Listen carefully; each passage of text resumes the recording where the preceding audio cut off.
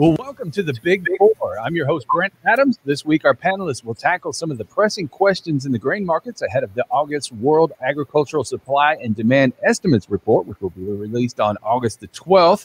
Joining us this week, our Agricultural Economic Insights co-founder, award-winning podcaster, and the show's co-creator, David Widmar.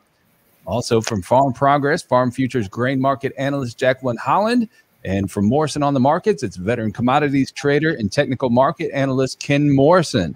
The questions we tackle here have been posed to the AEI Forecast Network, and in a moment, David will share the consensus average of AEI subscribers' responses to the topics. But before we do, we'd love to get some feedback from our esteemed panelists. And as we mentioned in the open, the August WASDE report will be released on August the 12th.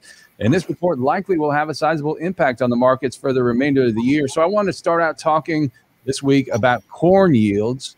And David, we're going to throw this one to you to start out here. What is the probability of the USDA's WASDE estimating U.S. corn yields above 177 bushels per acre? And David, you were part of the team that created these questions. What was the thought process behind this particular question?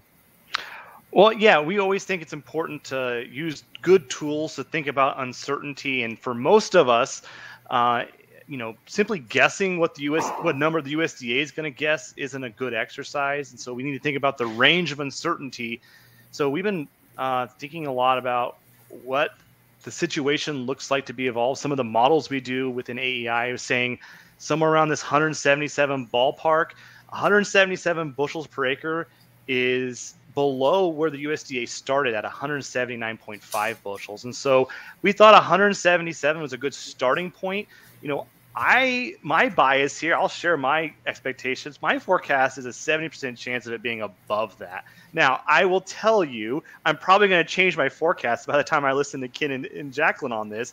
But the AFN consensus, or the average of all the members in our network who've been forecasting this, they're coming in at a 38% probability. So I know I'm way out here on the limb of the USDA, having a yield equal to or above 177 here. So this is where we kicked it off. And so it's interesting to see everyone else's expectations here.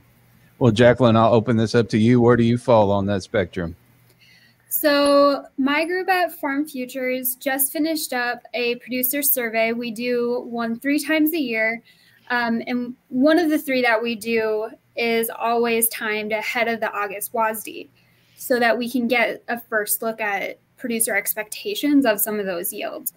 And what we saw in our latest survey was that farmers are expecting to yield an average of 178.7 bushels per acre this year. And driving through, as I've kind of driven across the Midwest this summer, there's a lot of spots particularly the Eastern Corn Belt, where crops look very good. But this is still a little bit lower than USDA's current estimate of 179.5 bushels per acre. So that definitely opens the door to some stock tightening down the road. Especially with export demand being as high as it has been in the 2021 marketing year. So with that, we're forecasting ending stocks to end at 137 billion bushels this year, which would put the stocks to use ratio at 9.2. And that's going to be the 8th tightest crop on record. So you've heard a couple of opinions here now, Ken. Where do you fall on things? Well, in terms of yields, I think David made a good point. I think it's a futile exercise to try to outguess what USDA is going to do. So I approach it from a combination of looking at crop conditions, which admittedly are not the total picture, but they are some guide, and I think they've been some guide to USDA. USDA has started out above trend yield. Trend yield is about 178.4 on a long-term basis. So I'm using 178.4. USDA has begun, and in their July forecast, used 179.5. So I'm about a bushel and a half an acre below where USDA was in July. I still think that, to say that this year is a year when there is wide variation from state to state and from even areas to areas within states is an understatement. But I think there are a lot of great areas in states like Illinois. Of course, I live here in St. Louis, and I tend to be influenced, as we all do, by backyarditis. And it's been a garden spot here in eastern Illinois and across Illinois for the most part. So I think there's enough great areas that are going to offset some of the very poor areas. So that's where I'm lining up in terms of yields. So to answer the question, at 178.4, I guess I'm giving that about a 75% probability of being above the benchmark that was asked of us. All right. Well, next I want to move into soybean yield. And the question here, what is the probability of the USDA's August WASDE estimating U.S. soybean yields above 49.5 bushels per acre? David, you want to give us a crack at that one? Right. So USDA started this at 50.5. And their kind of early model assumes, Ken alluded to this, but they kind of assumes, good weather, not a disaster out the gate. So it's always a little better than the trend. And so 49.5 would be a bushel below that. That's where some of the models that we have was suggesting, similar to Ken's, crop conditions. So we put the mark there. The consensus and my expectations are all in the ballpark, about a 50-50 chance of being over and under that. I think it's really important to sort of think back to a year ago and how things can quickly change. So we're a long ways away. So last year, the August WASDE corn yield sort of fell. The highest corn yield we had was last August, and then it fell from there. And so thinking about soybeans, there's even more uncertainty in August for soybeans in my mind.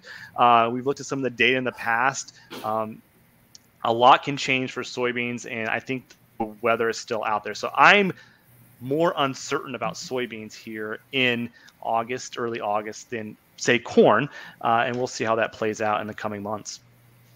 Well, Ken, how do things stack up from where you sit there in St. Louis?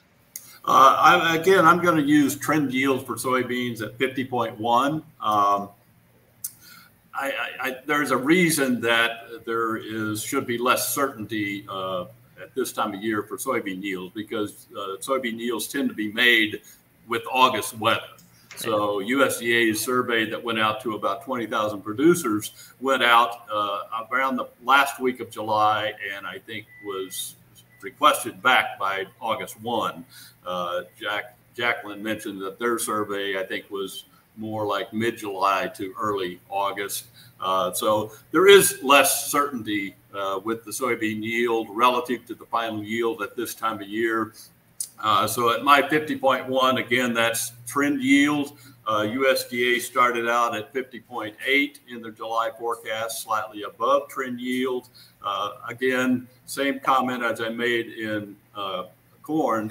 I think there are a lot of great areas in soybeans, but August weather is really going to be the final determinant of where we end up in soybeans. So at 50.1, I'm about a 55% probability that that's where we end up. So, Jacqueline, armed with all the information that you have and have had a chance to look at, where do you fall? So I'll confess, our survey estimates are definitely probably going to end up on the higher end of the trade range. Our producers indicated that their yields were going to average out to 51.3 bushels per acre.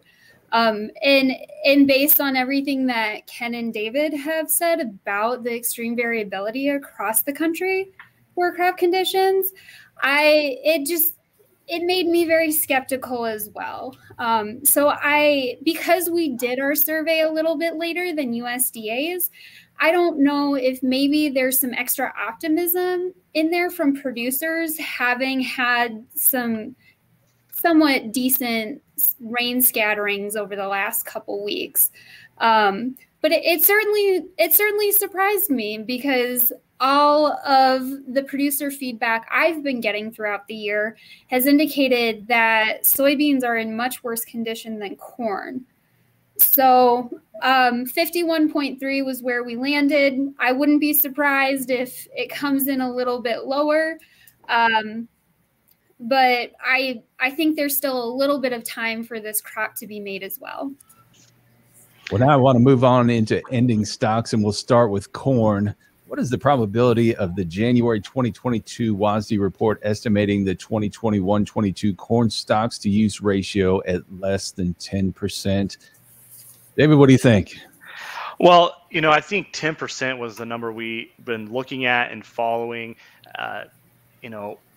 Jacqueline mentioned, somewhere in the 9 was, 8th tightest in history. And so there's sort of a breaking point there at 10%. We start to get in that really tight stock scenario around 10%. You can argue where the the best line is, but we felt that was a good starting place. I believe we were somewhere in the 7 to 8% range last year as we closed out.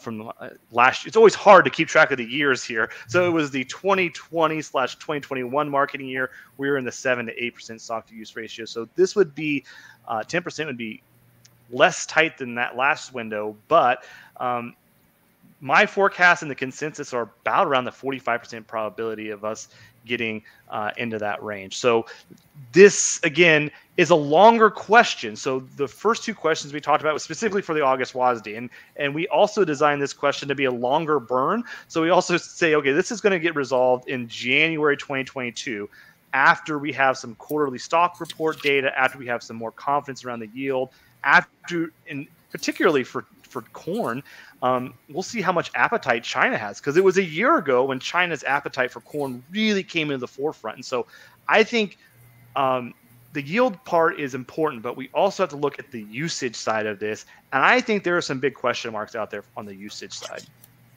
So Jacqueline, what do you think about that line of thinking? I would agree that from what I can see from our estimates, I think there is a very high chance that we will see another year of stocks coming in below 10%. I'm seeing so many parallels between this year and a little bit between 2012 and 2013 in terms of a sudden burst in demand and crop shortfalls. So I think we can kind of look to that a little bit to maybe get a little bit of a better idea of where these markets are going. But ultimately, I think demand is going to be the biggest driver here. No matter how many extra bushels of corn USDA finds or doesn't find, they're going to be spoken for. Ethanol has kind of plateaued over the last month, and we could see I kind of expect to see some lower feed and residual numbers as the cattle market kind of hits the peak of that liquidation cycle. But export demand out of China and also out of all of these Southeast Asian countries, I think is going to be a really huge driver for prices as this crop is harvested. Well, Ken, I know you've had some time to mull this over. What are your thoughts? I differ a little bit in the respect that I think the outcome in Brazil, both in corn and soybeans, are really going to be the final determinant of what export demand will be for the U.S. In terms of where I stand right now on ending stocks to use, I think there's a high probability that the corn stocks to use will come in below 10%. I don't know if it'll be reflected in the January report, but I think ultimately it will be reflected, and this is why. It's quite likely that in the August report next week, USDA is going to reduce the Brazilian current crop by a significant amount.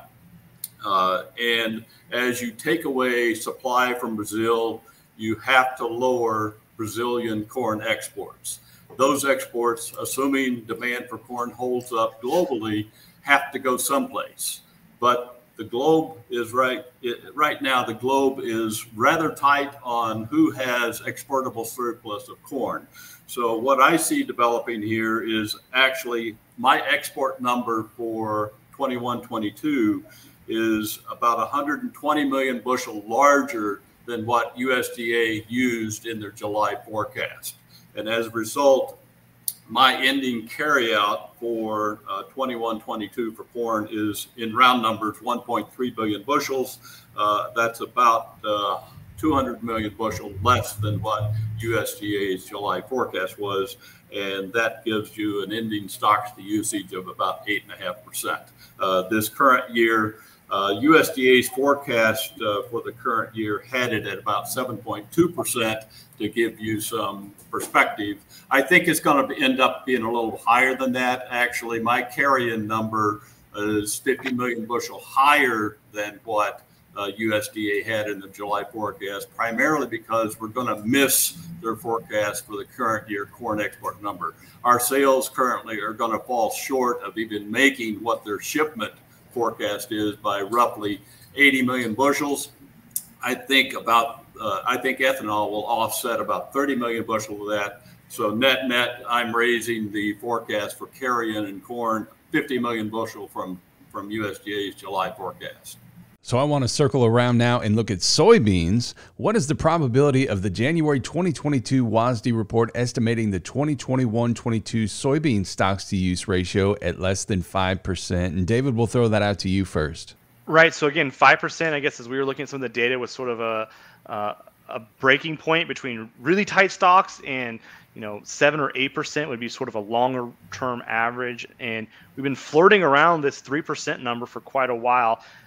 My expectations are about a 65% chance of this happening. The forecast network surprised me. It was about 48 to 50% chance of it being below that 5% mark. Again, if we're staying below 5%, that's going to continue this tight stocks narrative and these strong prices. And I think this is why we really want to focus on these stocks, is how long can we sort of keep thinking about these tight stock and high commodity price environment.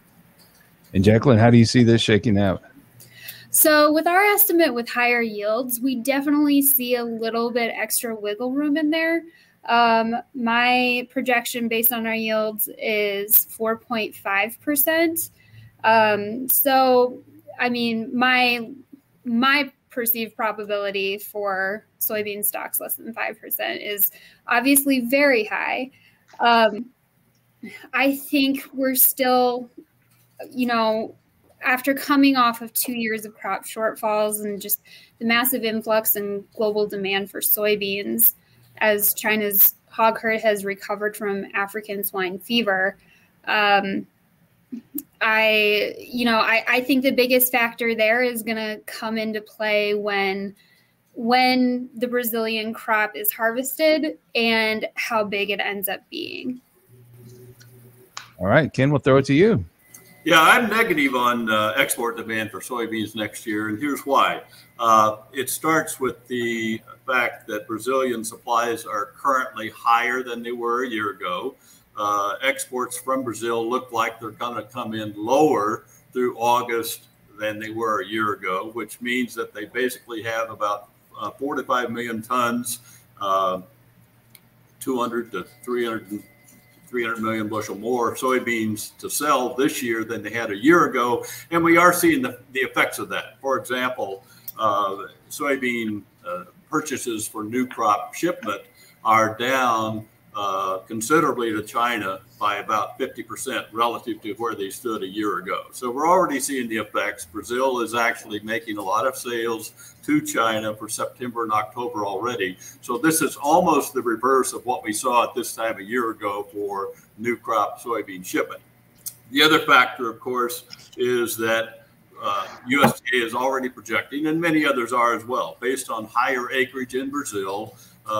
They are projecting a much larger crop in Brazil for the 2022 season. So therefore, they begin to compete with U.S. beans basically from end of January forward. And so that's the way I see it shaping up. I'm reducing my soybean exports for 21-22 by 100 million bushel relative to what USDA used in the July forecast. And based on the production that I'm using, I'm also lowering crush a bit, both for the current year that'll end in August, and also lowering it a little bit for 21-22. Bottom line is, I see ending stocks of soybeans in 22 ending at about 240 million bushel.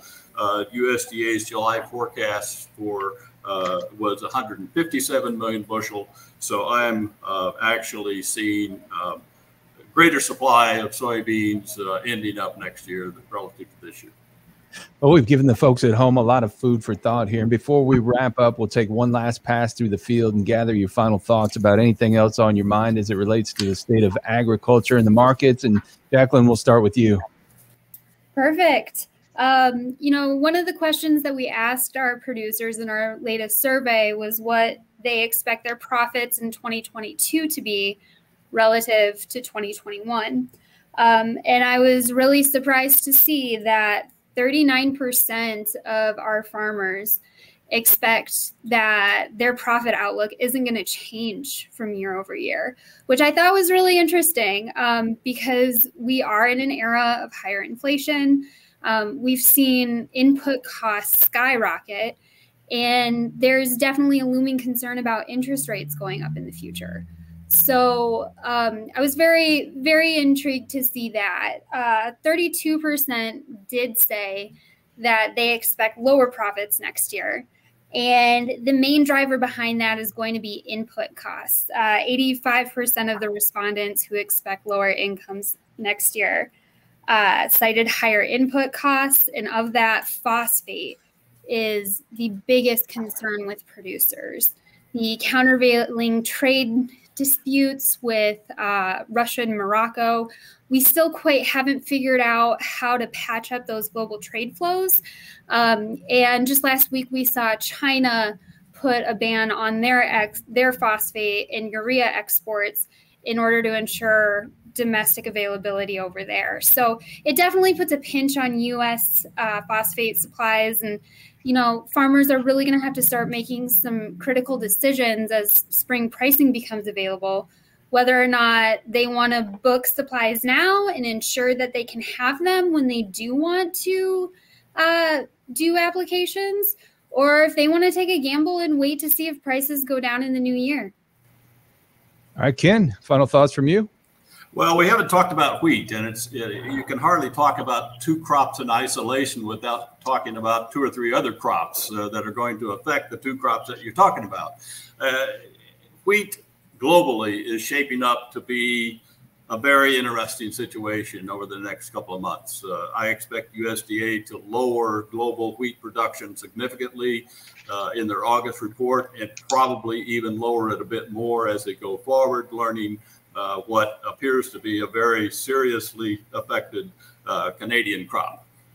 We have a huge, tight spot in high protein milling quality wheat, but that's going to keep wheat prices elevated, which in turn is going to keep wheat prices relative to corn prices elevated. It should ration some demand that otherwise 60 days ago we would have said there's going to be a lot of wheat fed in the globe. That's no longer probably going to be the case. So wheat prices are going to keep corn elevated. And I think given that winter wheat planting season is probably about 2 months away, it's going to affect some planting decisions for 2022 corn and soybeans. So keep your eye on wheat. I think it's going to be a very interesting year in wheat that's going to maybe drive the other markets. Bring us on home, David. Well, this has been super educational for me. I feel like a lot of great piece of advice to go think about. One thing that I've been writing about and thinking about a lot is what's going on in China. And I think a lot of times it's easy for us to it's easy for someone to stand up and say, oh, the data in China are junk for X, Y, and Z. And then they never go look at the data. It's sort of like this excuse not to do the work. And so we've been looking at a lot of the data in China and looking at some of the trends. And it's worth noting that, why is China buying so much corn? Well, we have to dig into the data. And one of the things that jumped out to me is, for the last 20 years, the first 15, China increased harvested acres of corn about every year. There was this nice trend. But over the last 5 years, China really hasn't added any corn acres. In fact, their corn harvested acres have been decreasing slightly. And so when you combine China's consumption and you combine this flat acreage story, this could be part of this buying spree that we saw in corn. So I just been thinking about China and the trends, because China is one of those stories where some of the trends take years to sort of surface in the markets, and oftentimes we forget about some of those longer term trends, but we get super focused on, you know, the narrative of the last 6 or 12 months. And so that's part of what I've been thinking about a lot. Brent, I would just like to add, if I could, I spent 4 years in China, so I have some appreciation for the data in China. But the one thing that I would say about China, keep in mind that they paid $40-some-odd billion for Syngenta several years ago. Also, you may be interested to know that they've had corn and biotechnology trials there since I was there in 2001 through 2004, have yet to commercialize them. So the one thing, and they're moving closer toward that. So the one thing I would keep an eye on is when they will authorize biotechnology corn for production in China. That would add to their yields. So we appreciate that addition here. That's a very important thought. And we hope that you've enjoyed this here at home. And we invite you to come back next time here and join us on the Big Four as we address some of the key issues in the grain markets. In the meantime, you can check out Jacqueline's work at farmprogress.com. And you can follow Ken's insight at morrisononthemarkets.com. And you can also check out the award-winning work being done by David Widmar and Agricultural Economic Insights co-founder Brent Gloy at aei.ag.